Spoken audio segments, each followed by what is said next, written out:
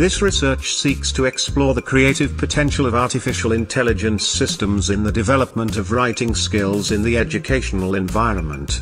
Two types of study design were carried out, a descriptive and comparative one of quantitative nature, and a quasi-experimental pretest-posttest type.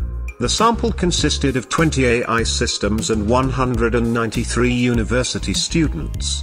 The students replayed the games with the help of ChatGPT to compare the possible improvement in their productions. The results revealed statistically significant differences between AIs and students on indicators of game fluency, flexibility, and narrative originality. Significant differences were also observed in students' scores between pretest and posttest in fluency, flexibility and narrative originality. More information in Communicar Journal.